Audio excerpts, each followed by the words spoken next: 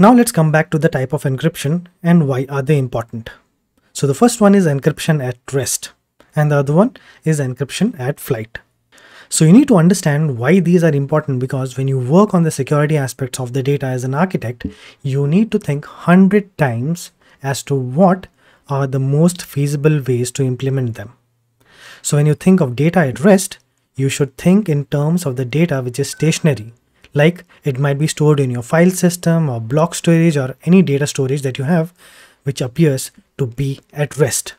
So understand the meaning from the concept itself. Like encryption at rest, it means which is stationary, like it might be stored on your file system or block storage or any storage service that you have. And encryption at flight or transit, so you might be already able to relate to this, like taking a flight to travel to one place to another. And similarly, here as well, encryption at flight applies to data that is being sent or which is being traveling from one point to another.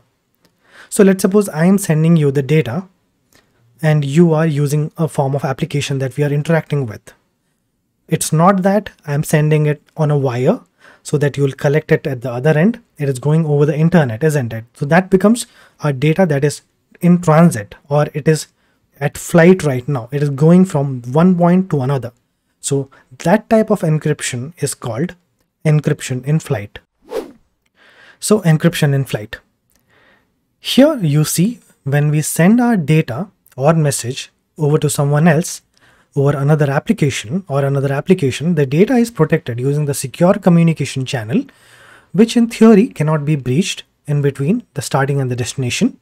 Let's switch to the application based. Here we are using SSL encryption as the data is transmitted and decrypted using the same, making the channel secure to communicate. And that is why it is called encryption at flight.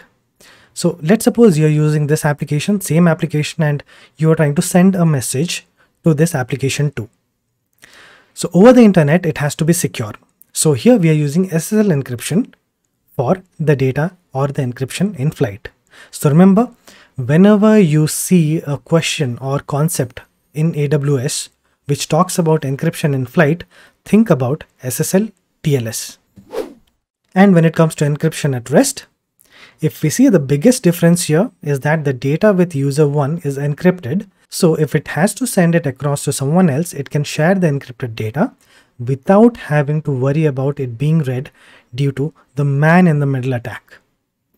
So if you see, the man in the middle right now is John, who wants to read the message, but all he is getting is an encrypted format of the message.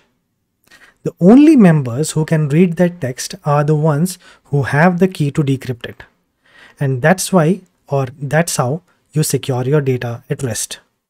And having said that, even if someone tried to get access to the data at rest, they won't be able to read it either, because it is already secure until and unless they have the key. So if they have the key, you're done and dusted. But if they don't and you have encrypted your keys, nothing to worry about. So I hope you got the idea of how different encryption at flight and encryption at rest are.